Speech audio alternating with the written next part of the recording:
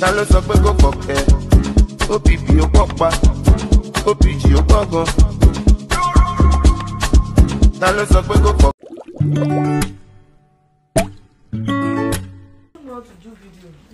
Video. I'm taking that then I will not bring it back.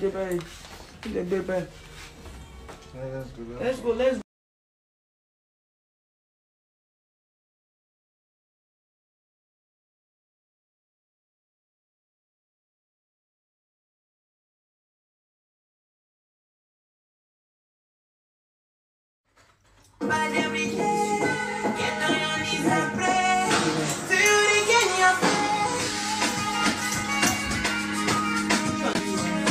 Everything I'm wearing is raw gold. This is not, I don't wear fake 80 carats. And your mother is doing it.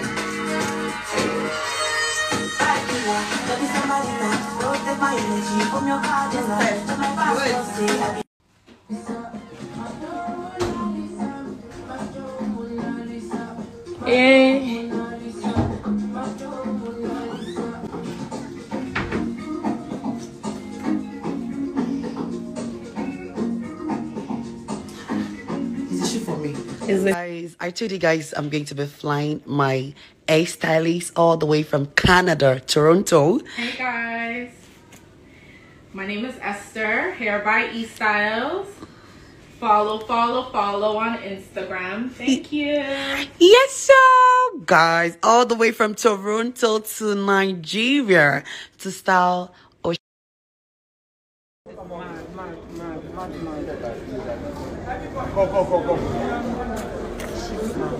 Okay, hold on.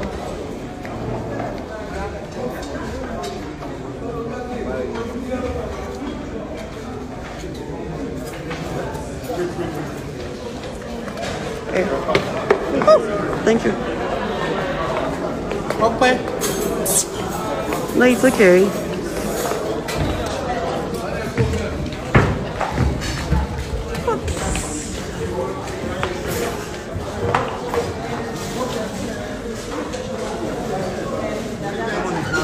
He's not ready.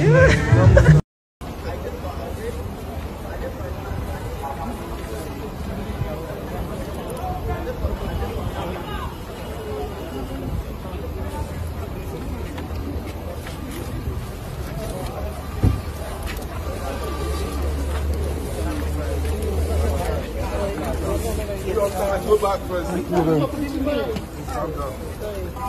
Problem.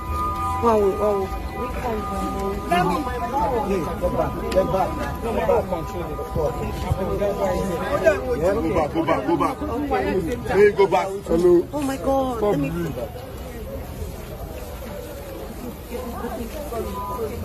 Congratulations.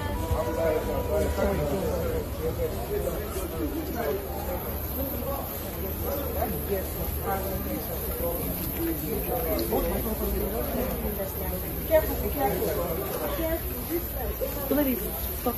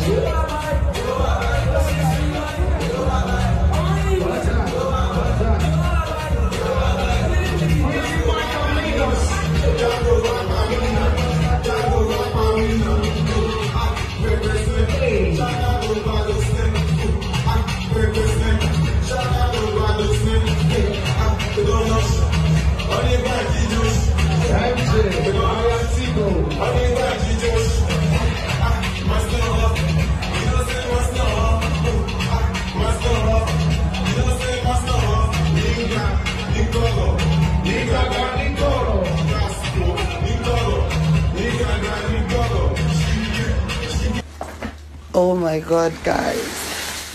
Damn. Wow.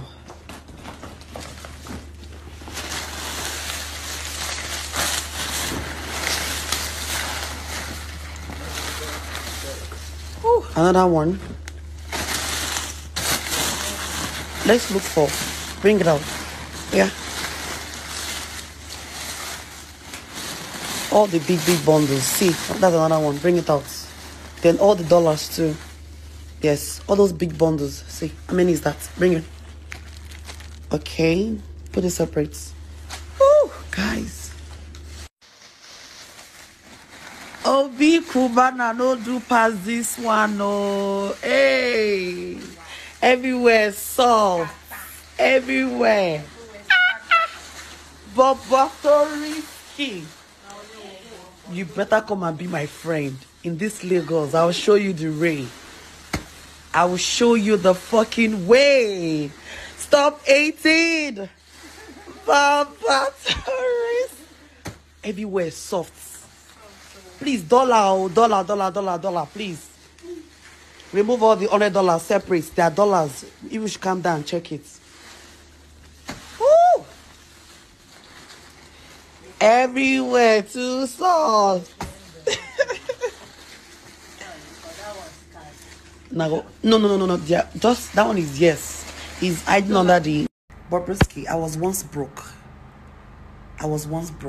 before I became so rich, but I was never stupid. Yes, I was never stupid. There's one thing to be broke, and there's another thing to be stupid. Many of you followers on this Instagram, I know you're not my fans.